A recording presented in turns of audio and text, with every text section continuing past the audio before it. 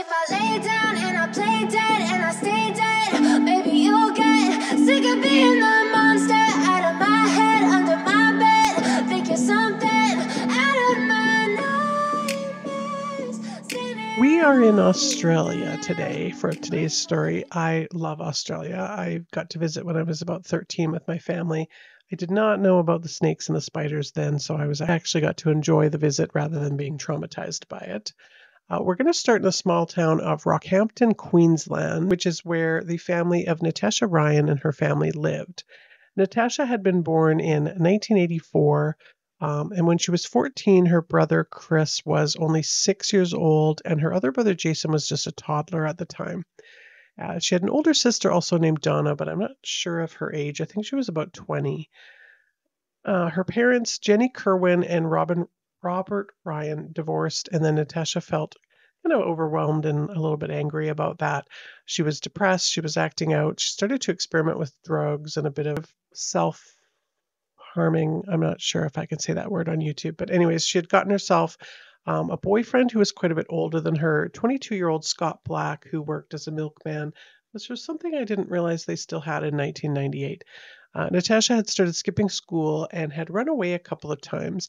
And the second time in July of 1988, she turned up a couple of days later, contrite, and said she would never do it again. So her mom, Jenny, had actually taken to personally dropping her off outside the school so that she couldn't run away. And she was, I mean, things were started to turn around. Then she was getting a little bit better. She'd stopped sort of crying and carrying on over this Scott character and was going to school, but she was still a brooding teen at that time. And on the morning of August 31st, 1988, Jenny drove Natasha to the front of her school, and she gave her mom like a cheery peck on the cheek, said, "I love you," and got out of the car and went towards the doors of the school. Now, when Natasha didn't come home from school that afternoon, and she still hadn't arrived by the next day, Jenny took the matter to the police. She had actually done that a couple of times before. Um, this time felt a little bit different for her.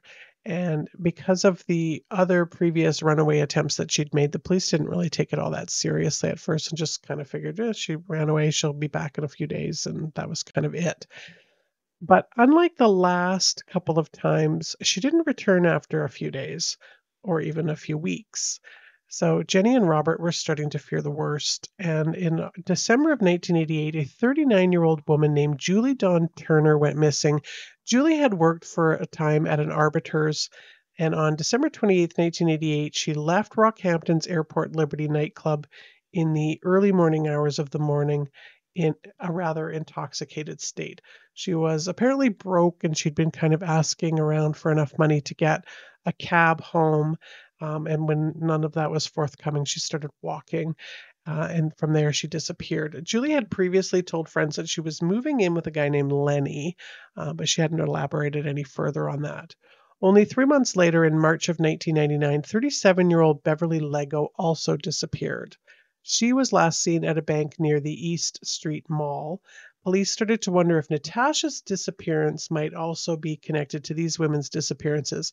Now, I wish I had been able to get more information on Julie and Beverly's cases, but unfortunately, they were a little bit overshadowed completely by some events that take place after this. But I did learn that Julie Turner had a daughter named Kylie, who now works in youth justice. And all I could find were some sort of vague dates and their names and ages. Police launched an investigation and start to search the area for Natasha. And they managed to track down a witness that says that she was seen that afternoon at a movie theater before getting into a vehicle that had sped off. They tracked down Scott Black, who Natasha had been dating, and they search his apartment. They find no traces of her. Now, he claims to have not seen her since before she disappeared. Most disturbing is that there have been like no footprints of life from her at all since August 31st, which was when she was reported missing. Her bank account hadn't been touched, and there were no further sightings of her after that movie theater. On April 17th, 1999, police were tipped off and led to this rundown Queensland hotel by a wrecking crew who had made this rather horrific discovery. In room 13, the carpet was soggy with blood. There was blood sprayed over the ceilings and the walls. There were bone fragments in the carpet. In a downstairs freezer Police found a pair of women's shoes that were submerged in this like filthy water. Police believe that the blood belonged to another missing woman named Sylvia Benedetti, who was 19. She had last been seen on a bench talking to a man at the Rockhampton Mall.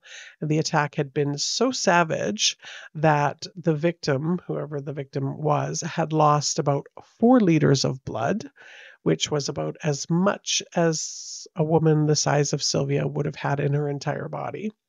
Police and residents are convinced by this time that these disappearances are connected and there's a serial killer working their tight little community and really putting people on edge. On the afternoon of April 22nd, 1999, a feisty and music-loving Kyla Steinhardt was on her way home from school. It was only about the second time that she'd been allowed to walk home from school by herself. She had cut through a vacant lot and as a kind of a shortcut, and then while on this matted down trail, she was struck from behind, loaded into the trunk of a man's car. We know this because eyewitnesses saw a man load this girl into the car. So they called the police, thankfully. It was a brash and brazen abduction in broad daylight. Now, fortunately, what the eyewitnesses hadn't been able to see because of the tall grass in the field that she was walking in is that after thumping her on the back of the head with and knocking her to the ground, the man had R-worded her there in the field. Now, based on the description given by the eyewitnesses and a prison guard named Ben Robson, who saw the reports on Kira's disappearance and immediately called the police to inform them that they might want to look into a certain man. Leonard Fraser was traced to the vehicle that was seen in the neighborhood where Kira disappeared from, and they surprised him at his door under the ruse that they're following up on a complaint about a break-in in his car. Lenny Fraser was a meat cutter at the local slaughterhouse and known by locals as a violent man with an odd way about him. Just to kind of give you an idea of what kind of good old Lenny was, when he was 15, he was sentenced to a year at the Gosford Boys' Home for theft. After his release, he assaulted a railway guard, and convictions for things like driving without a license, stealing cars, transporting stolen goods would soon follow. In Sydney in 1972, he R-worded a tourist at the Botanical Gardens, a crime that he wouldn't be found out about and convicted of for 2 years afterwards. At 10 o'clock on the morning of July 11th, 1974, so just 3 weeks after he was released from Long Bay Prison, he approached a young woman as she walked along a road in Sydney and attacked her from behind, using what would become sort of his calling card, twisting the woman's arm up behind her back and then forcing her down an embankment where he R-worded her. Then, under the delusion that the woman had enjoyed him essaying her, Fraser then walked his victim hand in hand back up into the roadway before taking off. 6 days later, at 9 p.m. on July 17th, Fraser assaulted a 20-year-old woman who was working alone in a nearby Mount Druitt dry cleaning shop. Fraser followed her behind the counter when she went to look for his dry cleaning, and with her hand held up behind her back, he was able to R-word her when he was interrupted and then fled when some other customers entered the shop.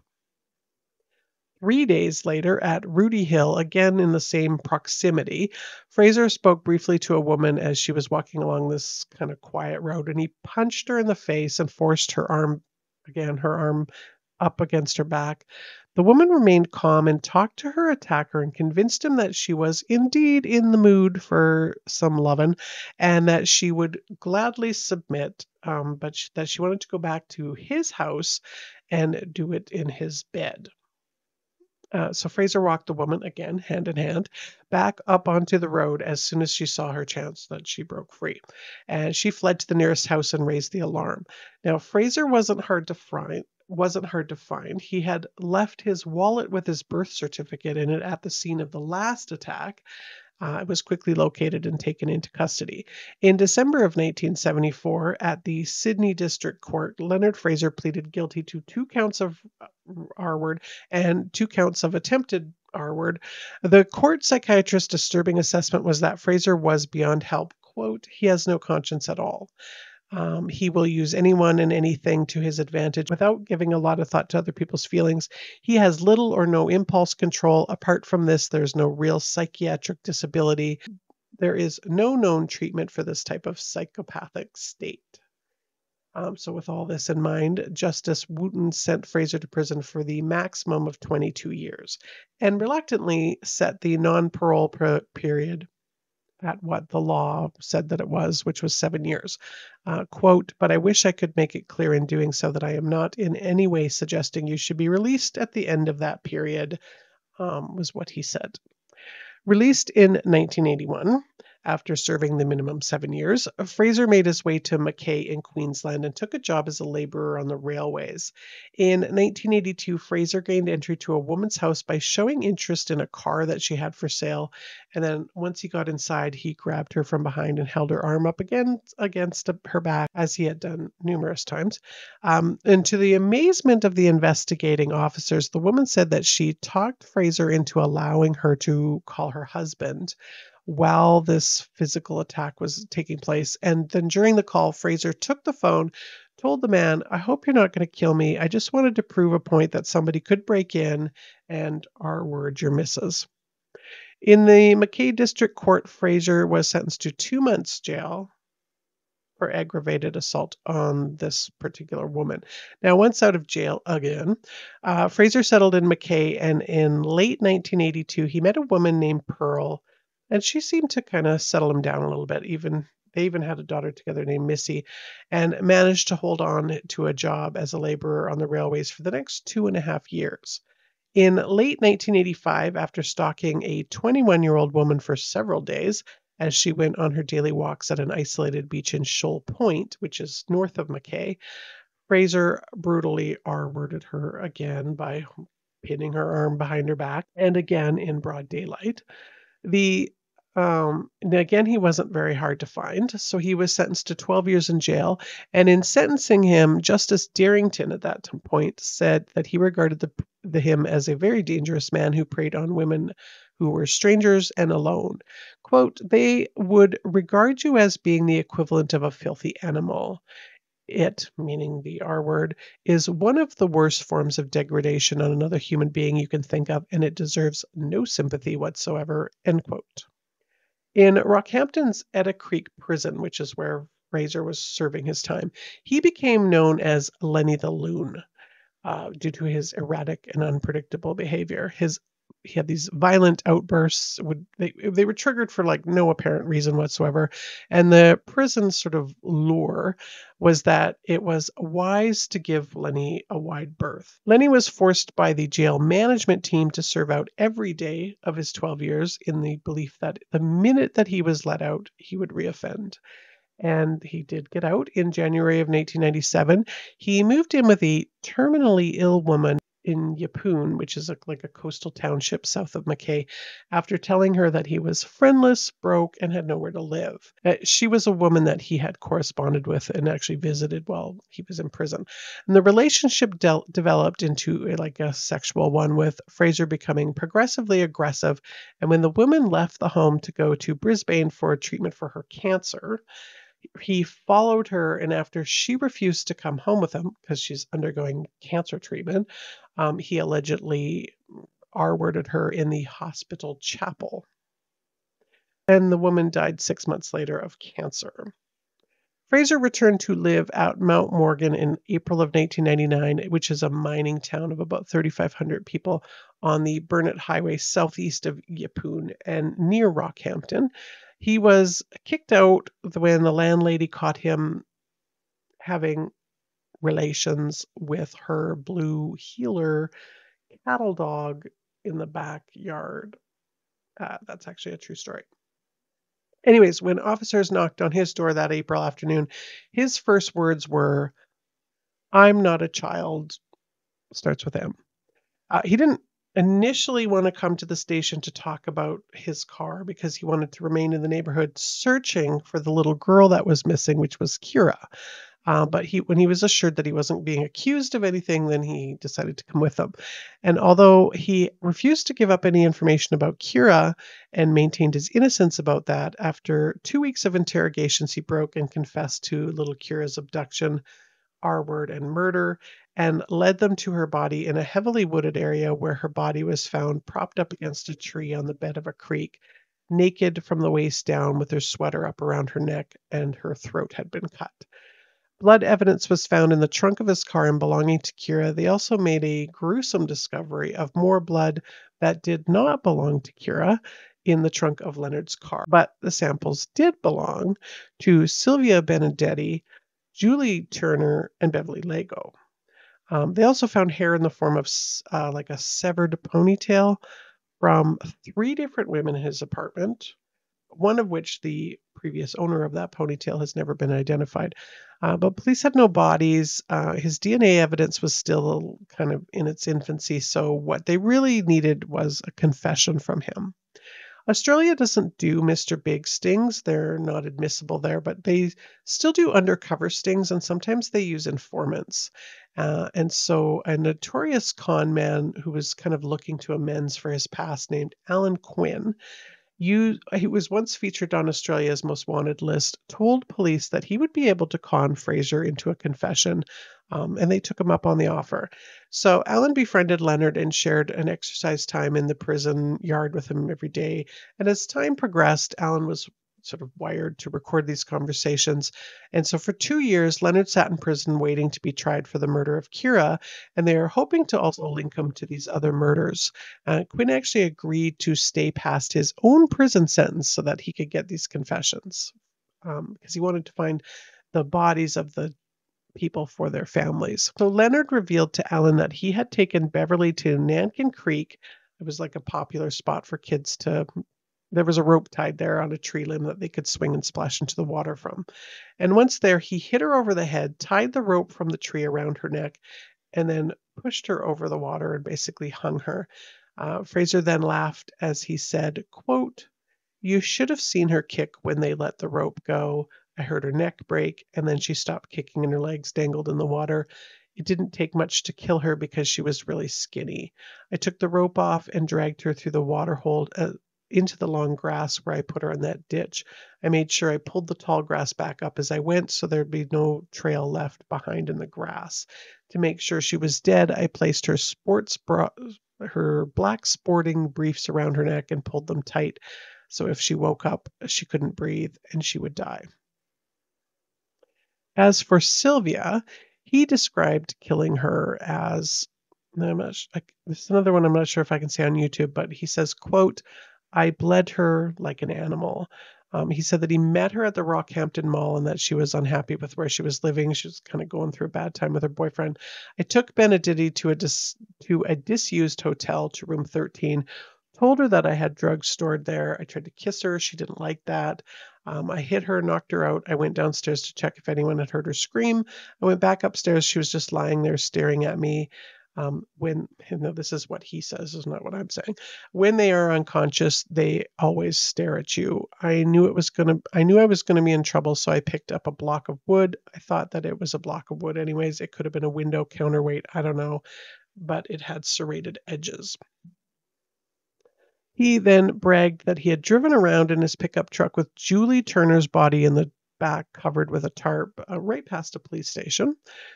He said that he had picked Natasha up when she asked him for a ride to Yeppoon, and he had knocked her out when she fell asleep on his shoulder during the drive. So 9 months after confessing to all of these murders, he led detectives to this wooded area, like full of deadly snakes and creepy crawlies, just outside of Rockhampton. And there's where they found what was left of Julie's remains, minus her head, and Beverly Lego in another area, and what remained of Sylvia had previously been discovered by surfers near Sandy Point Beach. Her entire remains have actually never been recovered. He provided maps to where they would find Natasha's body, and Robert and Jenny waited on anxious pins and needles. for word of her remains being recovered. All of the bodies were found as skeletal remains, so they had to be identified one by one, but the process of which took weeks.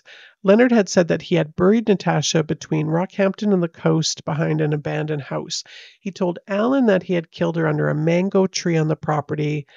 He had buried her using a trench digger. They dug up that property from stem to stern and they couldn't find anything. They used cadaver dogs and all of it, but they couldn't find her. Leonard was put on trial for the murder of Kira Steinhardt in August of 2000. He was found guilty, given a life sentence. He offered this was what his apology was. I'd like to say to her mother and father, and I know a lot of people won't believe me, but you check my background. It's not my go to harm a child. I'm just sorry this is happening. I don't know what made me do it. At least I can try to get help after I get sentenced and all. So that's a good step. End quote. On Natasha's birthday, May 7th, 2001, her family held this makeshift memorial, releasing balloons into the sky. She had missed her sister Donna's wedding, in which she should have been a bridesmaid. She would have been 17 at that time. Kira's mom, Teresa, became lost. She was unable to deal with the loss. She fled to Melbourne, actually leaving behind her surviving son and husband, living sort of 10 years, the next 10 years in a really deep depression. It wasn't until early 2003 when Leonard Fraser would face prosecution for the other women's murders, and Robert Ryan, who's Natasha's father, took the role of sort of a leader and supporter for the families, making sure that he was there every day to face down his daughter's killer. Then on the 12th day of the trial, something unusual and unexpected happened. It was during a lunch recess when the prosecutor, Paul Rutledge, got a phone call from the Rockhampton police. And this phone call was basically that Natasha was found and was alive. So what the what?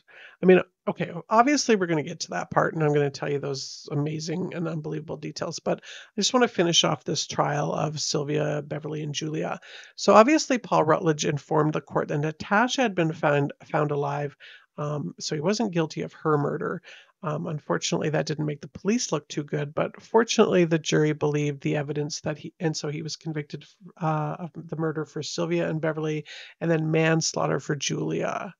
Leonard actually yawned and stretched his hands behind his head as the verdicts were being handed down. He was handed 3 additional indefinite prison terms. On May 28, 2003, he appeared, of course, he appealed, of course, which was denied by Justice Brian Ambrose, who deemed him an untreatable psychopath.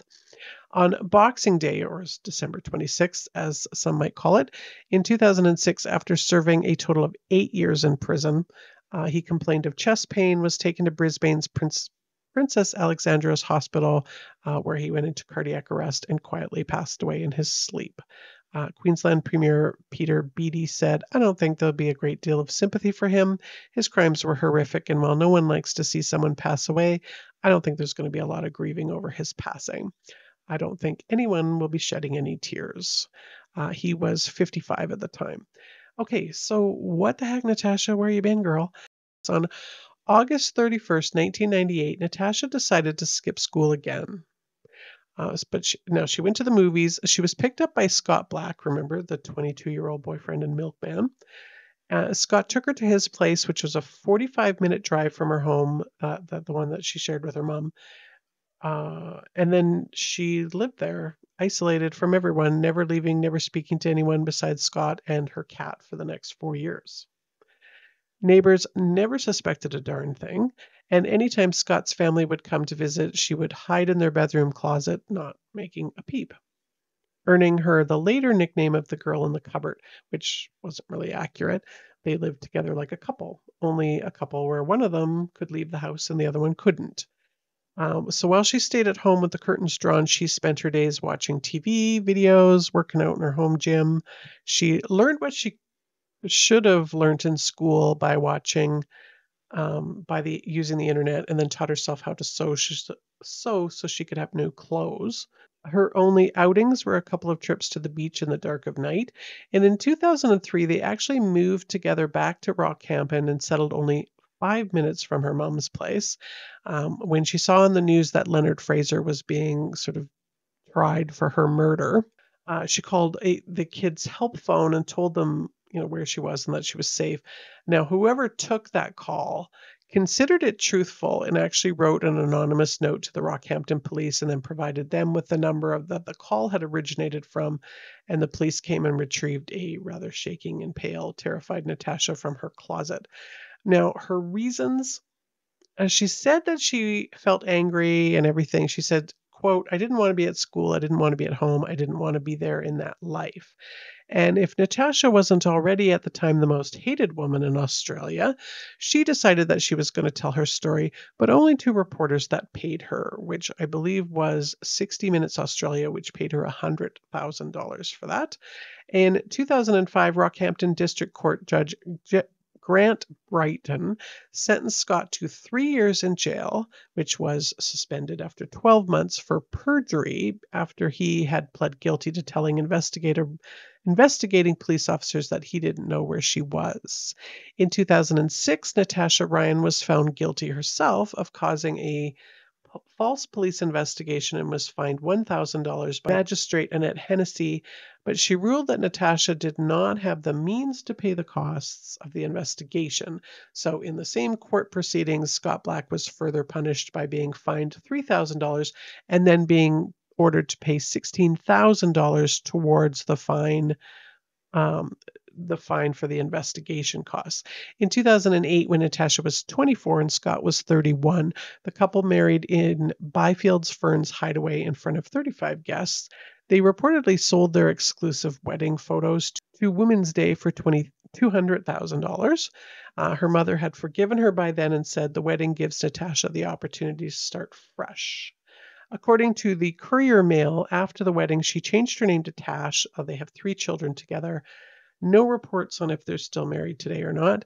In 2011, they appeared in court due to an incident in which the couple were heard arguing at their home, sort of about moving their vehicle out of the garage. And upon the police being called, Scott Black refused to give a breath test. Black's defense lawyer argued that he had been drinking heavily and his judgment had been affected, telling the court his client was frustrated because he had only recently lost his job as a delivery driver and had his license rescinded. But wait, there's more victims in this case. Natasha's brother Jason was only 6 when Natasha reappeared in his life, and then coupled with his parents' divorce, which he did get, which I don't think he got any counseling for. And he says that he was depressed and hated himself, which is no excuse for the fact that he choked his girlfriend, pushed her off a sofa, cut her with keys, and beat her, and then turned to his own child and covered his mouth and nose so hard that he popped his eardrum. So he was convicted of battery in 2011. But to me, that's just an absolutely crazy story. Now, I didn't have the time or the energy to really get into it, but Missy Rigby, who is Leonard Fraser's daughter, she was interviewed. She gave a really detailed write-up in an exclusive called "My Dad's a Serial Killer." So I'm going to put the link in the show notes for you on that one. And then also in a little bit of defense of Natasha, I guess, in a later interview about a year after her reappearance, she was quoted as saying that she knows why she did it, and that she didn't feel that there was any point in trying to tell anybody else, trying to explain herself, basically, that she's taken that to her grave with her.